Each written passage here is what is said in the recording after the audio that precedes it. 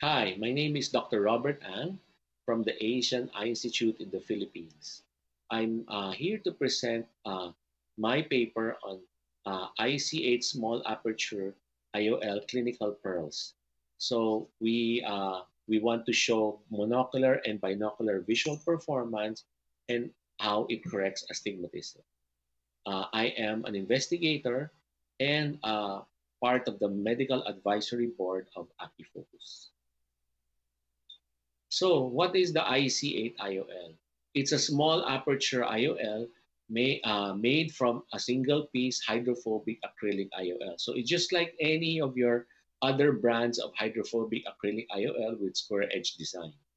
Now, inside this IOL, there is a mask. So, this mask looks very similar to the AcuFocus camera inlay, but it is smaller. So the material is the same. It's made of PVDF and nanoparticles of carbon.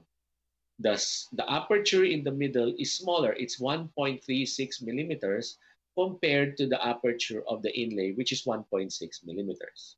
The outer diameter of the mask in the IC8 is 3.23. Both the inlay and the IOL have microperforations to allow light to pass through. So it's not a completely dark mask, and it's 5 microns thick, and it's embedded within the material of the hydrophobic acrylic IOL. So the first thing about doing the IC8 surgery is you don't have to change your surgical technique. So you can choose whether you do a manual or femtosecond laser incisions, capsulotomy, lens fragmentation. Both techniques are very applicable. Now, you have to put the IC8 inside the capsular bag. So you cannot put it in the sulcus. Both haptics have to be inside the capsular bag. And we recommend placing the haptics at 6 to 12 o'clock. So it's a vertical position. And you want to nudge it a little bit nasal so that it's well within the pupil aperture. To date, we have no centration issues as long as you follow these guidelines. So we did one study wherein we compared the performance of the IC8 when we implant it bilaterally versus if we implant it contralaterally or only in one eye, and the fellow eye will have a standard monofocal IOL. In this study, this is a non-randomized study. We have 22 subjects. 10 subjects were implanted bilaterally because they requested for the IC8 in their fellow eye after implantation in the first eye. So they were very happy with the results and they requested for it. It is included in our protocol that patients who voluntarily tell us that they want the IC8 in the fellow eye, we can include them in this group.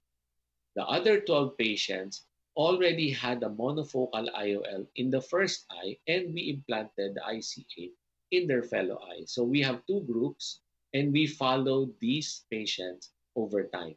So right now, we're presenting results up to 3-year follow-up of these group of patients. So the IC8 small aperture IOL, we want you to target them to about minus 0.75 diopters of residual refraction. So the recommended A constant is 120.5, and the recommended target is minus 0.75. I personally use the Barrett Universal Calculator to compute the lens power, which I will implant. The reason for targeting a mild myopia of about minus 0.75 is the small aperture optics theoretically provide us about 2 diopters of extended depth of field. If you add minus 0.75 myopia, you have better near vision performance. Now, this minus 0.75 diopter myopia does not affect the distance vision much because the small aperture optics corrects the far vision. So you have a small aperture which is reinforced by the minus 75 but the small aperture corrects the mild myopia of 0.75, retaining very good distance vision. So this is the sweet spot of what you want to target. For bilateral group, uh, we prefer that the non-dominant eye is targeted for minus 0.75 and the fellow eye is targeted for plano. So what about uncorrected visual acuity? So as you can see, the left figure is contralateral implantation and the right figure is bilateral implantation. The first bar, uncorrected near vision, you see that 80% are 20/25 or better in the bilateral group, and only about 58% are 20/25 or better in the contralateral group. So in terms of uncorrected near vision, more eyes in the bilateral group have 20/25 or better.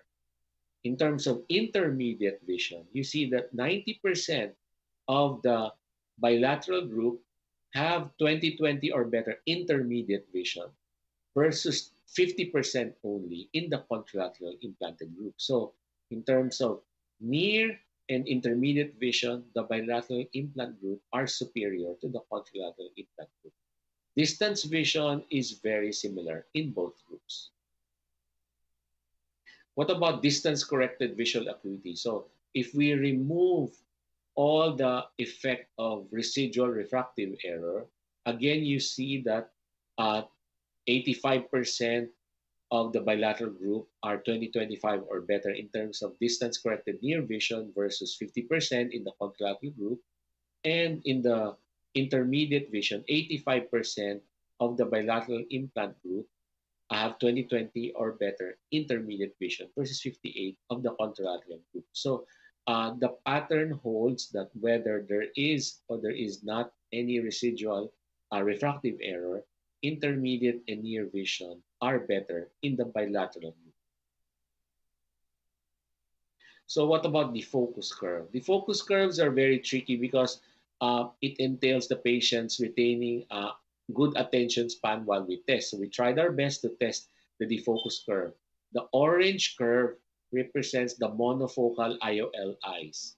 So you see that the peak, the slope is narrower, and then the light blue IC8 eyes only, it's wider, and then the darker blue and the green, bilateral and contralateral group, they're much wider. So whether you implant the IC8 in one eye or in both eyes, you're better off than a monofocal IOL or IC8 in one eye only. So both bilateral vision is better than monolateral, and bilateral and contralateral groups showed similar defocus curve. So what about contrast sensitivity? We're worried that when you put an IC8 small aperture in both eyes, are you sacrificing too much contrast sensitivity? So again, here on the left and on the right, you see photopic contrast sensitivity without glare, on the right with glare, and you see that the graphs are very similar. They don't have a large separation from each other. So photopic contrast sensitivity are not statistically significantly different between the groups.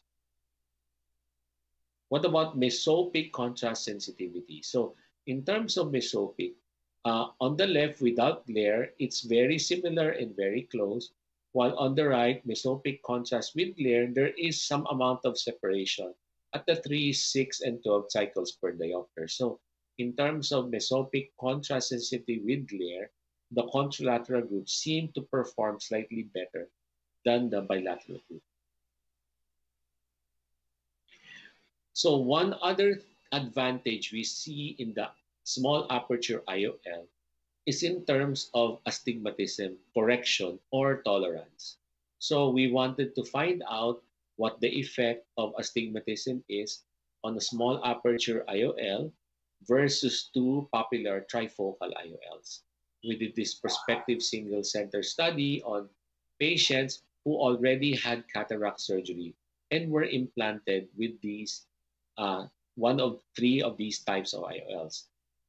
One group with the IC8, the other group 80 Lisa trifocal, and the third group fine vision.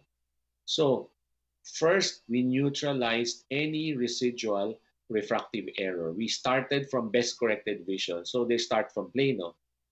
After that, we started putting induced cylinders. So we started from a 2.5 diopter cylinder length, trial lens, and then we put it and we gradually reduced the cylinder by zero point 0.5 diopter increments. We tested the eyes at three different axes. One is 90 degrees, one is 80 degrees, and the third is at the oblique axis. And then we measured the visual acuity at each incremental change in cylinder.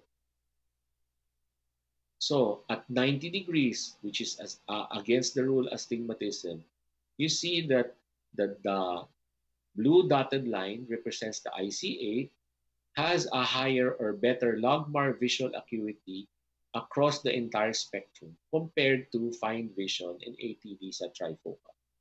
The asterisks represent statistically significant difference. So you see that uh, from zero point 0.5 diopter cylinder to 1 diopter, 1.5, all the way to 2.5, the IC8 is statistically better.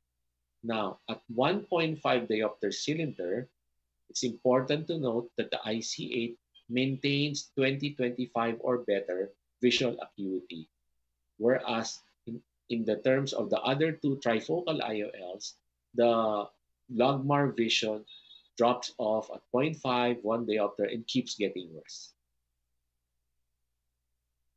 What about at with the rule astigmatism? So you see the same pattern wherein the IC8 performs better uh, at the different cylinder defocus, and you see the statistical significance.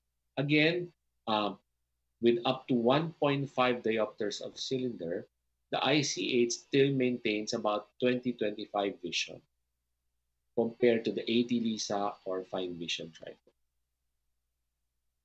Now, at the oblique axis, the difference is more striking. No? You can see that the curves have separated quite a lot, and you see that statistical significant difference is maintained all the way beginning from zero point 0.5 diopter. So if you have an oblique axis, residual cylinder with a trifocal IOLs, even at zero point 0.5 diopters, you see a big drop in visual acuity. And you see that all the way as you increase cylinder. Whereas the IC8, you still maintain 20/25 or zero point 0.1 logmar at 1.5 diopter cylinder. So in summary, for this induced astigmatism study, we achieved excellent monocular and binocular outcomes for near intermediate vision. Bilateral patients had better near and intermediate vision compared to contralateral patients. So the visual performance in terms of presbyopia correction are better if you implant the IC8 bilaterally. Now, whether uh, bilaterally or contralaterally, patients had low symptoms and very high patient satisfaction. So the patients are quite happy with the IC8 IOL, and they achieve comparable photopic and mesopic contrast sensitivity results. Now, in terms of astigmatism, the IC8 maintains 20/25 or better visual acuity with up to 1.5 diopters of cylinder. Up to 80% of patients have cylinders of less than 1.5 diopter cylinder. So there's a big market for these low astigmatism patients, but you see that even with up to 1 diopter of residual cylinder, visual acuity is very much affected in the trifocal IOL group. So the IC8 performs statistically significantly better than the trifocal IOL in the presence of induced astigmatism. Thank you very much.